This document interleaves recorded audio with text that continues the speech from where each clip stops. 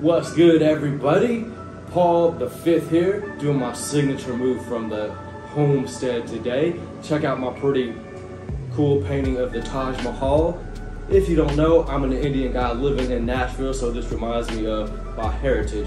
So today's video is a little different, it's unique.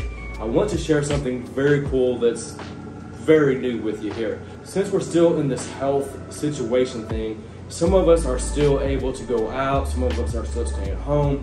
Me, I'm not a big baller yet. I can't afford a $1,500 budget for a studio such as maybe Ronnie's Place or Backstage at Soundstage Studios or maybe Studio D at Blackbird Studio. But here's what I can afford, and you can use this anywhere in the world. I know it's got you thinking, ooh, the butterflies. I know you're probably excited. What's he about to tell us today? Well, stay tuned, because here in just a few seconds, I'm gonna tell you about this new plugin that's been on the market. It's at one of the coolest studios in the entire world, and it's located right here in Berry Hill in Nashville, Tennessee. All right, before we get into this, go ahead and check out the show reel. Yo, my name is Paul the Fifth.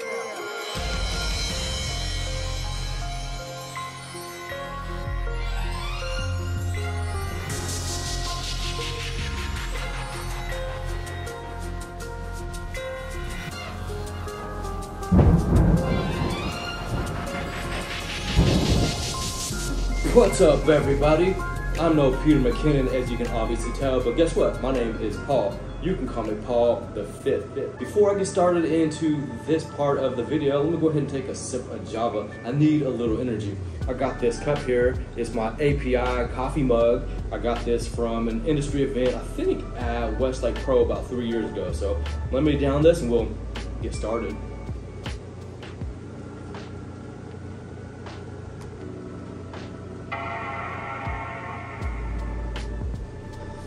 So as I mentioned, in today's age, I am an up-and-coming engineer and producer here in the Nashville area.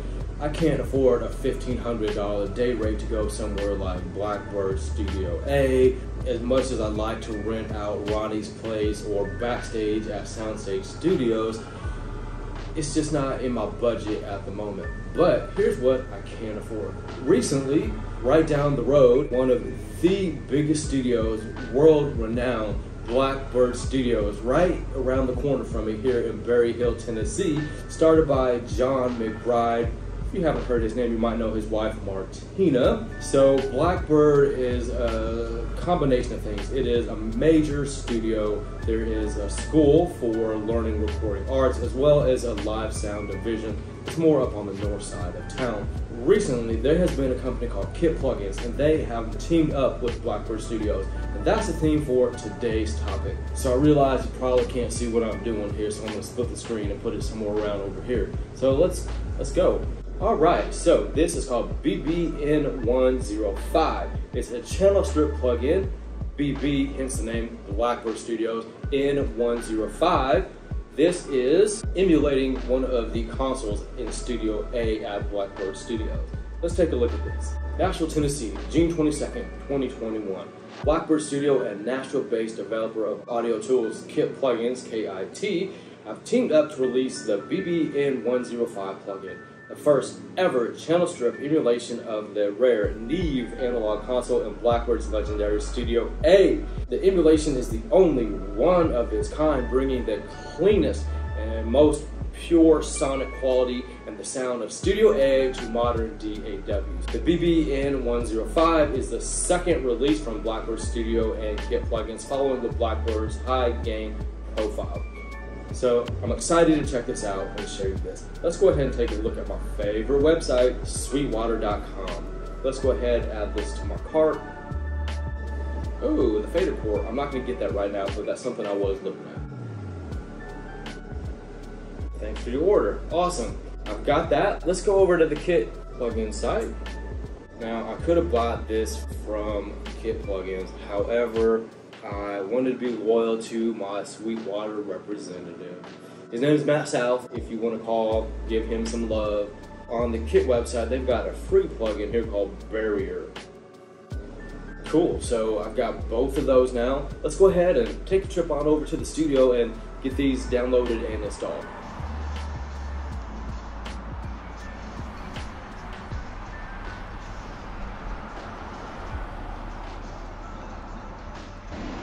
Alright guys, we are about to go by Nissan Stadium, home of the Titans. A lot of cool other outdoor events held here as well.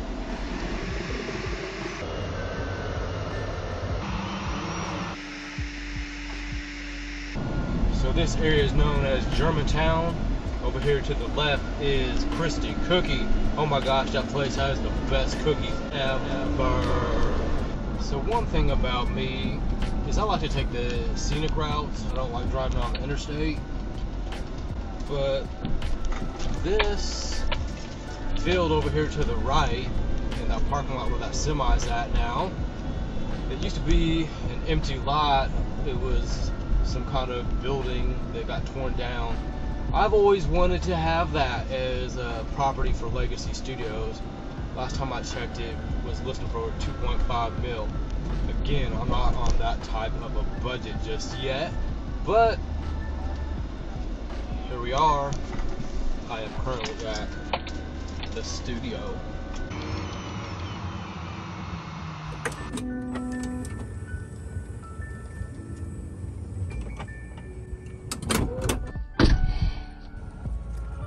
Alright guys, here we go. It's a busy day at the studio.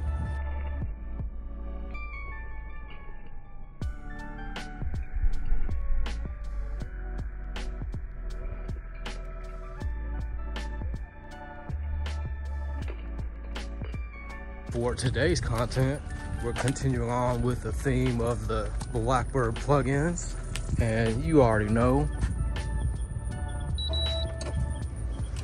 I have access.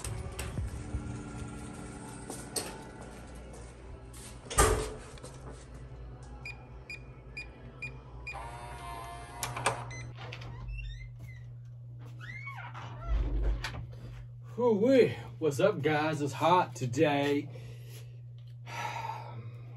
Okay. So you're probably wondering what the heck is this and that. That's my normal lights. This one here, my softbox came off, so I've got to reattach it, but makes for a pretty cool lens flare, right? Let's go ahead and finish downloading these Kit plugins and get things going.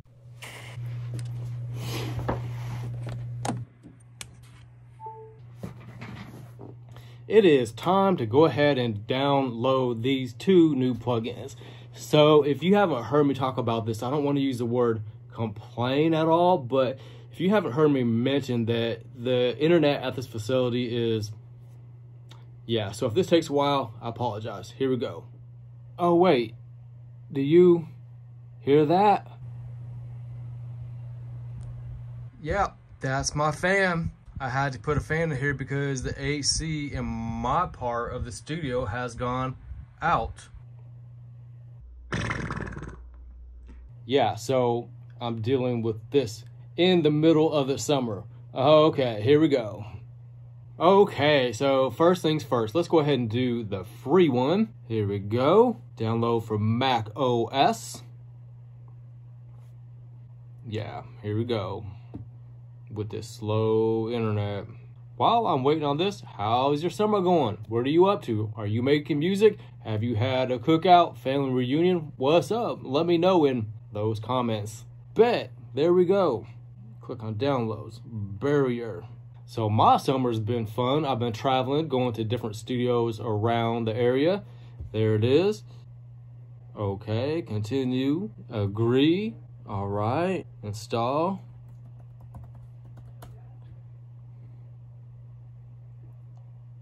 Yeah, successful. Move to trash. Cool, that was easy. Let's check the next one. Now this one's from Sweetwater here. So this has some activation instructions. I've got my activation code, but let's click on it. Okay, my iLock account, download the installer, activate the license with iLock. All right, so download and install the plugin, download the installer. This is cool, activation limit. You can have 2 simultaneous activations with Kit plugins. That's great because I want to have one at the studio and I want the other one to be on my laptop.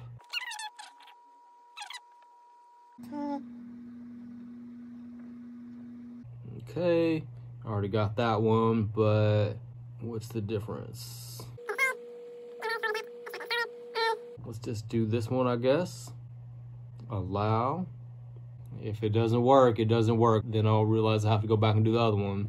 While that's doing that, let me pull up my iLock Manager. There we go. iLock License Manager. Check it out. It's 444. Sign in. Oh yeah, I haven't got my new iLock yet, the USB-C one. I've been talking about it, but haven't gotten it yet. All right, let's minimize that. Cool. There we go. All right. Continue, agree, continue, install. Bam, everything's good. The computer's restarting. I'm gonna go ahead and log into my Mac Mini and do the same process. Here we go. For this track, I'm gonna use these old drumsticks that have been beaten up. This one's about to break. This one, the tip already fell off and sliced in half. If you can't tell, the heat in here is rising. I'm sweating like a donkey, and it feels like a pressure cooker in here. But for this drum track, I found a drumless track on YouTube. Let me show you that process of how I get that track downloaded and imported into Logic, and then we'll track it. Here we go. All right, so here's the process to find something that's copyright free, to get that song downloaded and then import that into Logic. So come along on this process. So what I did was I went to YouTube and I found some pages. I put in short drumless tracks copyright free, and I found this one here.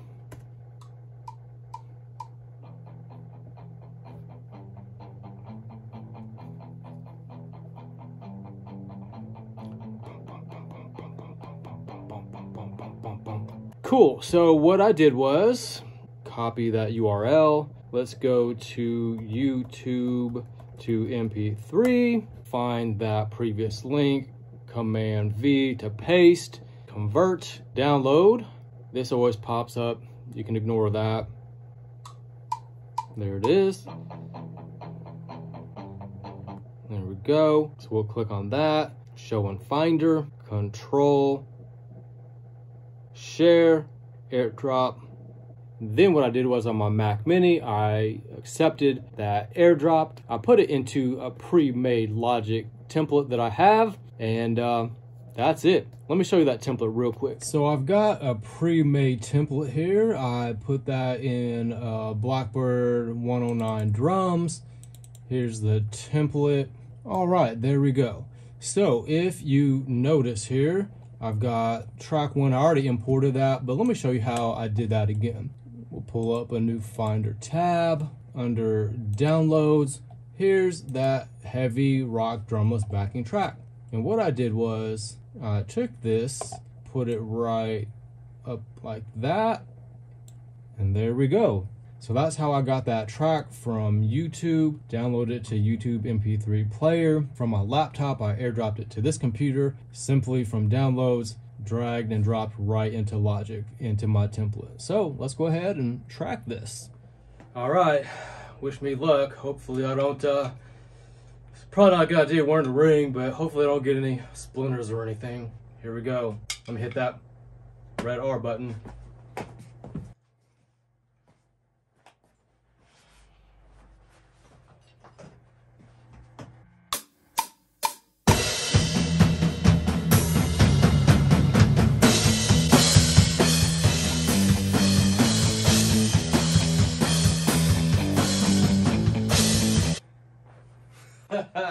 Well, that did happen. Yeah, so your boy is good at breaking things, breaking hearts and sticks. All right, so let me show you on the flip side, from the producer and engineer side, how to put these Kit plugins on here and to make things sound a little bit better than the raw recording. Here we go. So I want to take just a little time to explain a little more in depth what this actually does. So if we go to Kit Plugins, I've got their website pulled up, and here at the bottom we'll see controls. Preamp sensitivity, that's right here. Preamp mode, line or mic. Preamp saturation right here, you can turn it on or off. High frequency, pretty much like any channel strip, that would be right here. High mode, high gain, high mid frequency, high mid Q, high mid gain, low mid frequency, etc. And then a couple things that I really like on here is your output level on the fader. Then you've got your analog hum. I really like that. You can turn that on or off. Then you have your hum level, just to kind of recreate and give you more of that actual analog hiss. So let me show you some of the settings I use for these drum tracks. So what I'm going to do is show you the EQ curve that I've got on the Logic stock EQ, and then I'll show you what I did on the Kit BBN105 plugin. On the rooms, they're pretty much consistent all across the board here, but on the channel EQ, I've got it rolled off down here, a little boost for the kick drum, pulled a decent amount of the mids out, and then a boost, a high shelf for the cymbals. So what I did on the plugin, I changed it to mic, a little bit of gain here, rolled things off at about 47 hertz on the low end, pulled some mid-range out, a little bite up here about 1.5K. So that's consistent between these channels here. For the kick in, the EQ curve is as such, rolled off, a little boost, pretty aggressive dip on the mid-range, and a little boost for that punch and attack for that kick drum. Kick out, which is my Solomon low freak mic, on this I've got things rolled off down to 42 hertz and then a nice boost on the low end. So what I did on this plugin, here's my gain, I've got it on mic again, and then I've got things rolled off to 47 hertz. Snare top, rolled off. I have a funny honkiness in my snare, so I pulled that out at about 140 hertz. Little boost in the mid-range at about 510, dip at about 1700 almost, and then a little boost at a little over 4K. So to emulate that with this plugin, here's my gain. I've got that on mic again, rolled off to 27 hertz. The boost there about 100. The low mids pulled out, and then again here at about 4.7K, I've got that boost. For the snare bottom, pretty similar EQ curve, other than I've got rolled off and then a really kind of a wide boost in the mid-range there. So on the Kit plugin, we have things changed to mic. Here's my gain, rolled off to 47, and then here's the mid-range there on tom 1, kind of like on the snare too. So I've got it rolled off, and then I've got the fundamental right here at about 125 boosted. On the Kit plugin, same thing here. We've got my gain. I've got things cut to about 82. Here's my boost there, and a little bit of a boost here in the mid-range. For tom 2, same thing. However, the fundamental is a little bit lower. Then I pulled out a decent amount, about 700, and then a little boost here for some nice crispness on those toms. Right here on the Blackbird plugin, rolled off to 82, a little more than 100. Here's my mid-range, and then about 4.7K, I've got that boost. Tom 3, same thing. I rolled off to about 75 hertz, and then we've got a boost at about 101, flat there, and then a boost at about 5.6K. On the Kit plugin, we've got that turned over. Here's my gain. I've got the rolled off to 47. Here's the boost at about 100 again, mid-range, and then right here about 3.3K, I've got that boost. Moving on here to my hi-hat left, the EQ curve basically rolled off, and then I've got a high shelf at about 6K. So here's my settings on the plugin for the hi-hat, and that says hi-hat left. It should have been right, but the overheads again are very similar to the room mic. So there we have it. Let's take a listen to see how this turned out.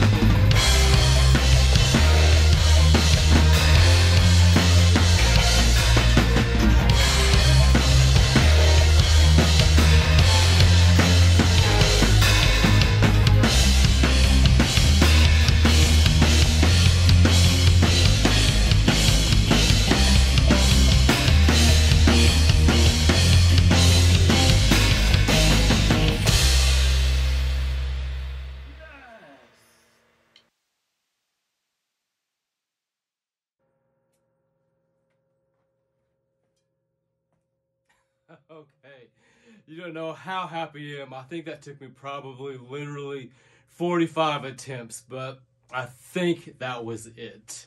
All right, guys, so that was the process of me getting that plugin from purchase to download and getting it installed. Then I showed you some of my settings that I used for that drum mix. I thank you so much for stopping by and watching today. If you found anything valuable or maybe learned something, I'd appreciate those thumbs up. And maybe if you're new here, smash that subscribe button, because that'll let you know when I post more content like this. Also, if you haven't checked out my studio tours, you should do that. You can catch them up about here somewhere. Wrapping things up here. If you forgot my name, you know I'm not gonna let you forget it. My name is Paul the Fifth.